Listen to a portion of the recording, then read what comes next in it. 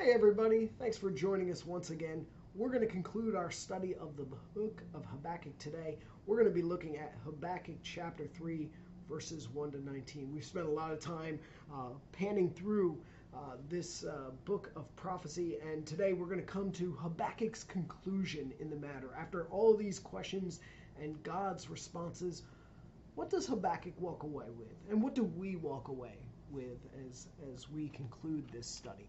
Well, guys, as you're well aware, this book takes place towards the end of Judah's time in the land as the Babylonian Empire is rising in power and beginning to conquer the lands that are around Judah.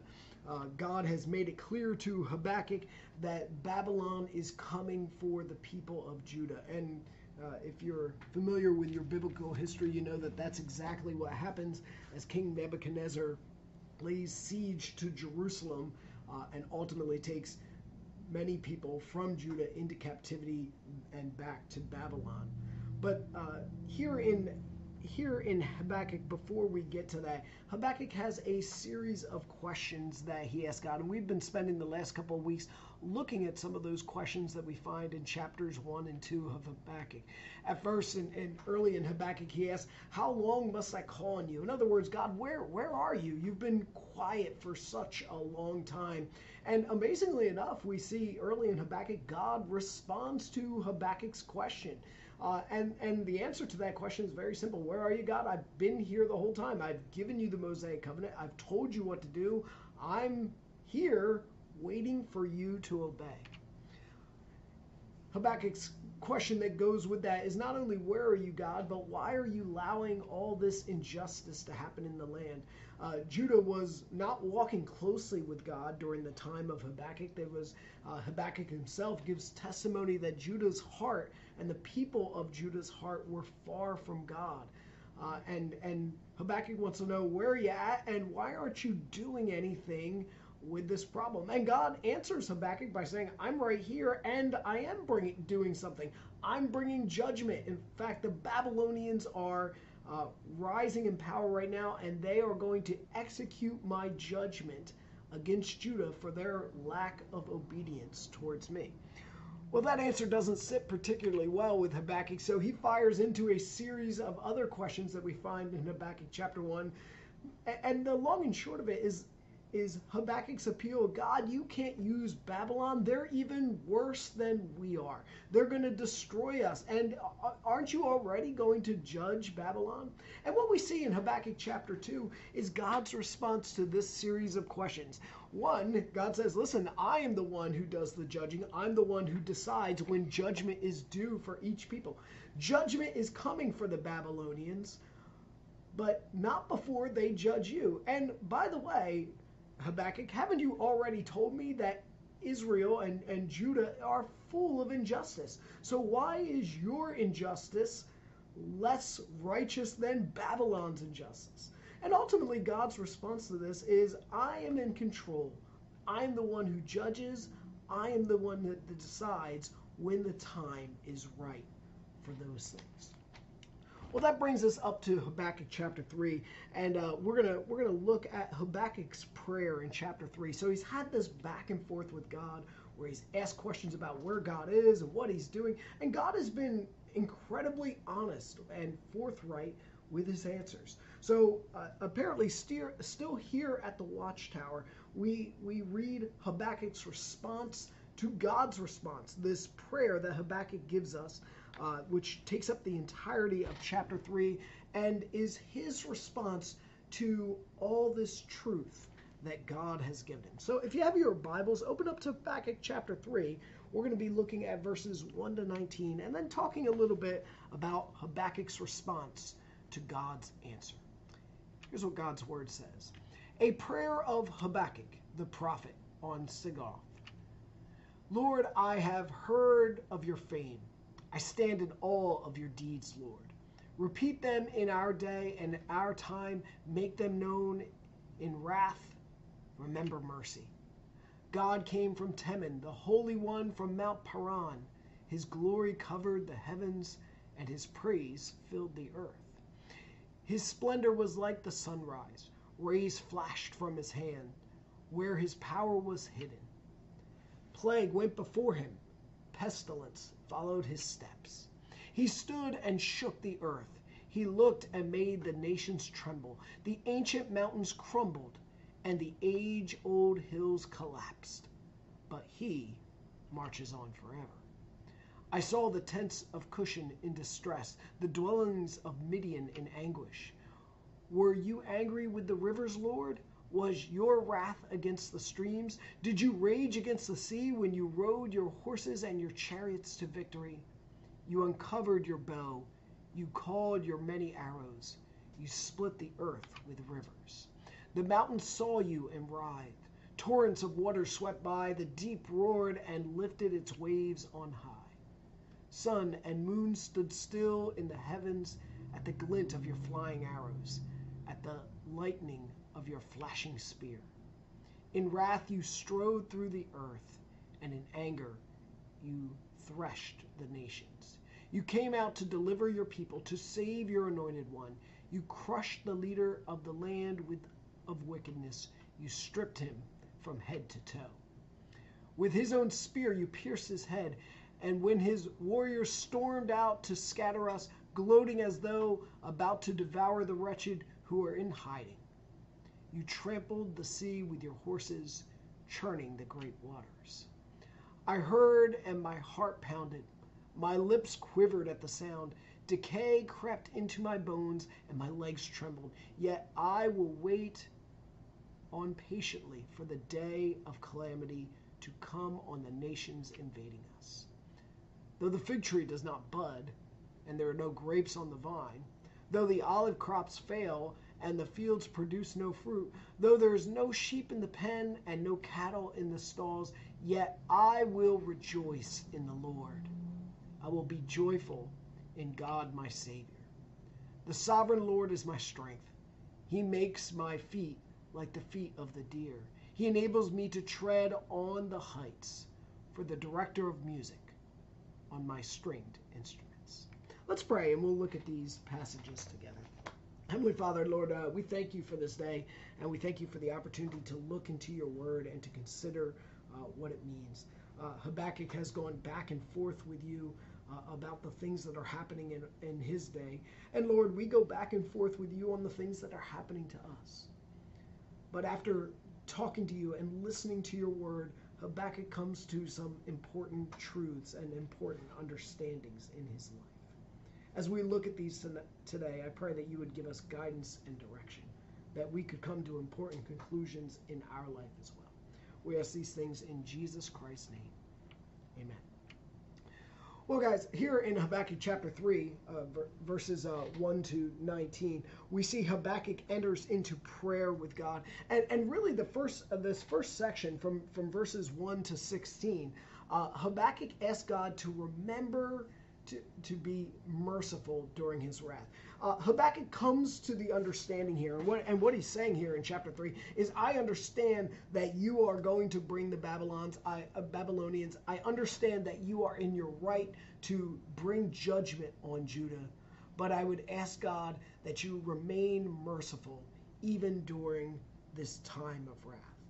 And interestingly enough, what we see is, if you follow on with Old Testament history, this is exactly what God does even in his wrath with Judah. Judah is preserved even through the people of Babylon. One of the things, and we talked about this a little bit earlier in the study, when the Assyrians came and destroyed northern Israel, the Assyrians were incredibly vicious. They were not interested in preserving or capturing a culture. And the Babylonians were.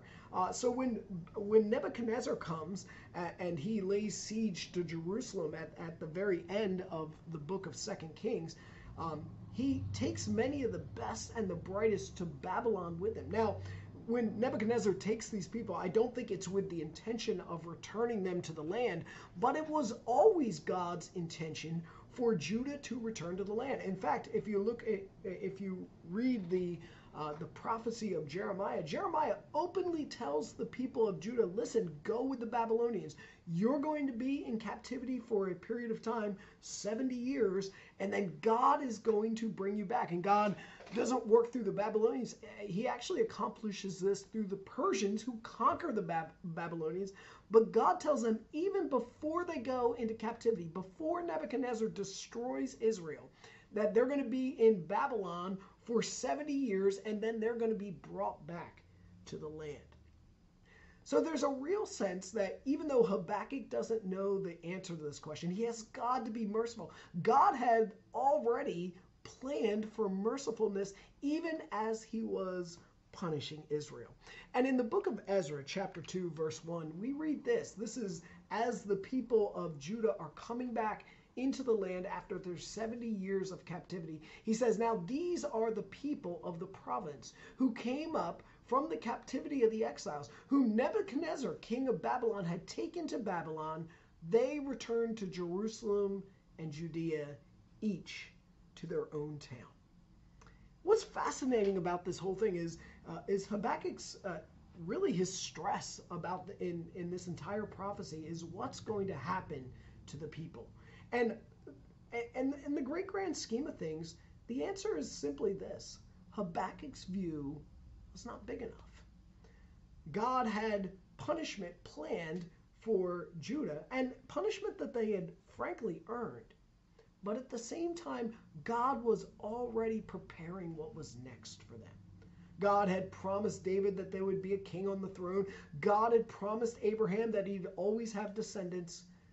And God was fulfilling the promises in the Abrahamic and Davidic covenant, even as he was bringing punishment on Judah.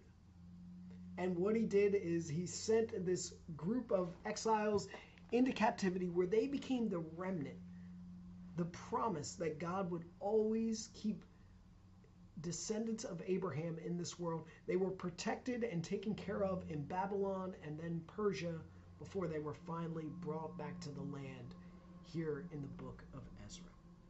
This is a fantastic thing because we read in Ephesians that he is abundantly able to do all that we hope and ask for, and even more.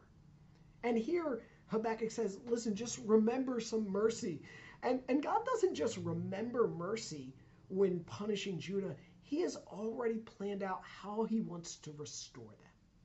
The Old Testament story about, the Old Testament narrative about Judah being taken in captivity is really about God's protection for them even as they sin.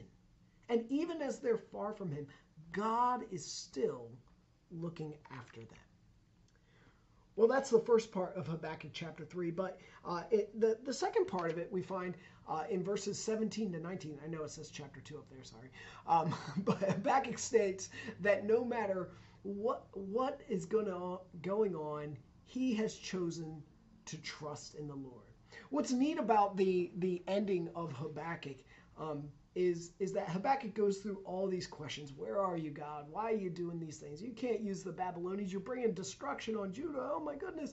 Is when we get to the end of chapter 3, and listen to what this says. He says, though the fig tree does not bud, I'm in verse 17, and there's no grapes on the vine, and though the olive crops fail and the fields produce no fruit, and there's no sheep in the pen or no cattle in the stall. In other words, what Habakkuk is explaining, he says, listen, even if all the crops fail and all the animals pass away and I have nothing, what am I going to do? Well, verse 18 says this, yet I will rejoice in the Lord.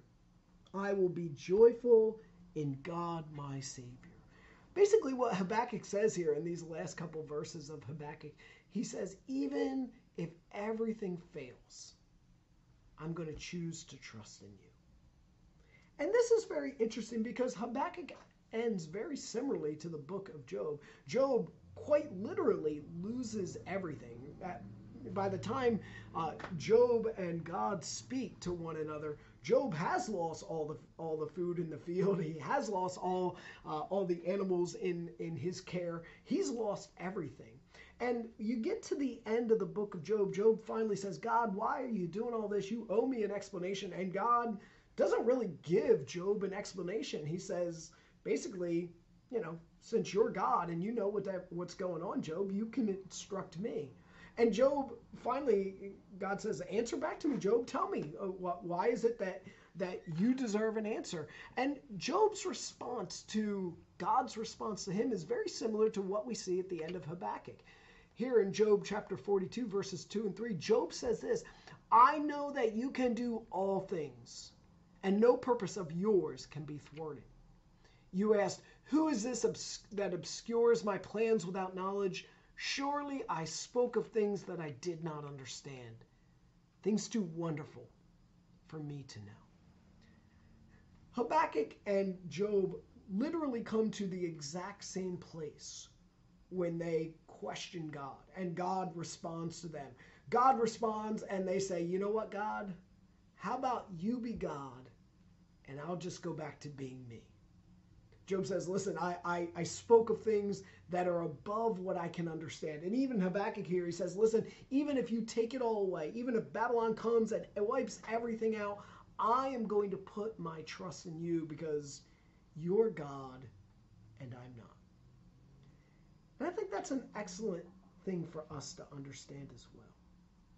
This idea of trusting in the Lord. Because let's be honest, none of us get all the answers in life. But the ability to trust in God is essential for us. And frankly, it was an ongoing idea even in the Old Testament. Psalm 46:10 says this. He says, be still and know that I am God. I will be exalted among the nations. I will be exalted in the earth. There's a real sense that Habakkuk probably should have known this already, that God was in control and that God was sovereign over the nations. He had these scriptures in front of him. But still, it wasn't until Habakkuk came face to face with these questions that he realized that no matter what happens, I'm going to put my faith and trust in him. Well, for us, we may not be living in the time of Judah, but we're living in a world that has a lot of unanswered questions right now. And we can sit there and we can shake our fists and like Habakkuk did, demand answers from God. Maybe you'll get answers from God, maybe you won't.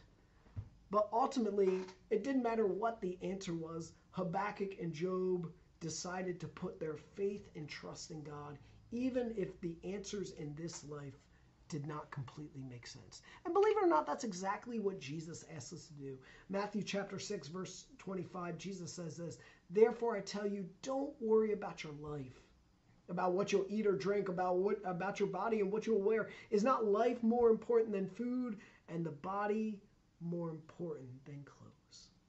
He would go on later to say that we are to seek first the kingdom of God and his righteousness, and all those things will be added to you. Do I have all the answers to what's going on? No, I don't. And I'm probably fair to say that you don't have the answers either. But ultimately, the message of Habakkuk, the message of Job, and the message of the New Testament is we are blessed to be loved by the one who does have the answers. The one who does have all these things under control. The one who is there and loves us through it all. Well, I hope you've enjoyed our time in the book of Habakkuk. We're gonna be starting a new book in the next week or two. I'm not exactly sure what we're gonna start next, but if you have a suggestion, feel free to shoot me a text or an email. I'd love to get some of your feedback and see what you've enjoyed about these studies and see if there's an area in God's Word that we can go next. I just want to remind you, as always, the study we did in 1 Peter and Titus, all these are on the website. Our weekly message from God's Word as we're wrapping up the book of Matthew is also there. I encourage you to follow along with those as well and continue to grow in your knowledge and your trust of our Lord and Savior Jesus Christ. Have a good week.